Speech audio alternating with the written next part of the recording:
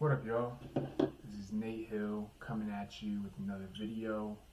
This is going to be something different. These are going to be Consilient stories. So I brought you the introduction, I brought you the my takes, and now these ones are going to be Consilient stories. These are going to be Consilience kind of in action, or kind of from a perspective from a certain job, or a certain way of handling things. So yeah, the context is pretty much the introduction to let you know what Consilience is, and kind of like how it pertains to the creative process, the the ideation process, and conceptualizing, and then planning an application. And my takes is like what I'm bringing to the table, and or to the topic, or to the subject matter. And now this one's going to be where I put it into a story, so you can kind of immerse yourself in an environment and have yourself connected with a character, and see how this character uses Consilience to solve a problem.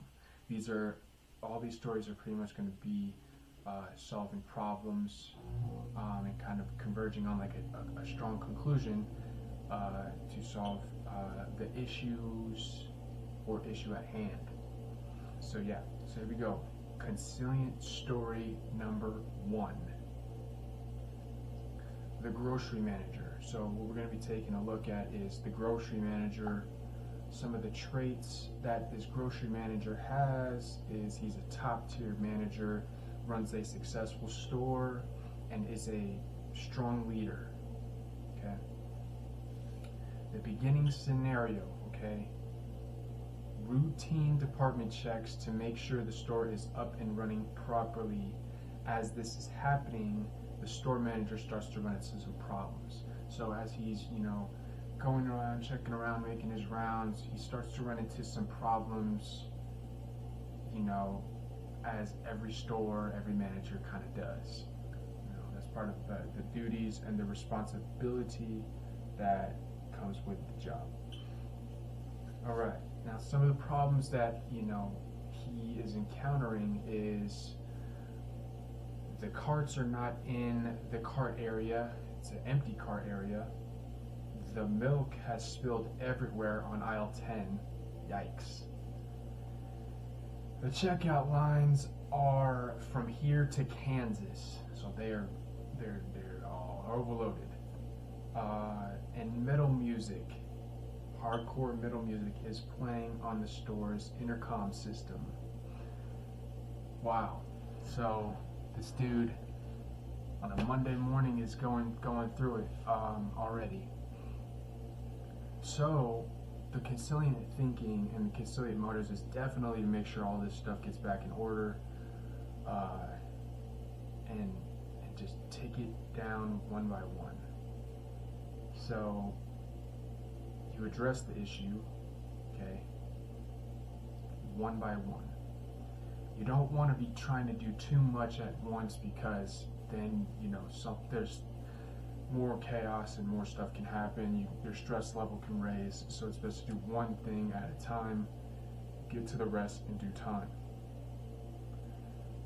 So the carts are not in the cart area, it's empty cart area. So you would probably get one of the employees a delegate. So you gotta delegate. You probably get the employee to say, hey, go round up the carts from around the store, from out in the parking lot, and bring them all into the cart area. Boom. And then, let them do that task. You go grab another employee, okay, and you would take them to aisle 10, and you would say, hey, go get a mop, go get towels, paper towels, and, anything that, is pertaining to cleaning up the mess. Tell them to go get that, and report to aisle 10 to clean up the milk. Then I would get, depending on how many registers I have, 5 or 10 registers. If there's 10, I'm probably going to get 5 or 6 of like my best like registered people, you know, delegate them, boom, 1, 2, 3, 4, 5, 6, you guys just hammer it out, and then probably get 2 or 3 bag boys, bag gals, and have them bag, help them bag, so that way those customers just go through the line, go through the line, go through the line. Then I'm going to change the music, because the metal music that is very chaotic, very high, very intense, you know, just all over the place kind of music is not good for a structural environment. So that's probably why I would change the music. I would probably change it to, you know, since we're kind of working hard, something kind of motivational, like a chant song, like we will rock you, or something along that nature, that kind of gets people kind of in the mood to get stuff done. And then once all the stuff is blown over, carts are in the area, milk is cleaned up, checkout lines are good, then I would probably take it right back down to probably some Zen music, or some ambient music, or some calm, laid back music, to kind of relax the environment and kind of bring it back to equilibrium. That is what I would do. So as you can see, yeah, so as he did the routine checks, he checked it out, there was various issues, but he didn't panic, he didn't get overwhelmed, he used delegation, and he picked the right employees for the job to designate them to do those jobs. And over the course of time, the store restored itself back to equilibrium through getting the checkout lines dialed down, the milk cleaned up, the carts back in there, and then the music changed from motivational to laid back, you know, equalizing music. And that is pretty much Consilient thinking and Consilient motivation at its finest. If you would have handled it in a different way, you know, you can comment below. I'm definitely willing to hear some perspectives from that, if you would have handled it better.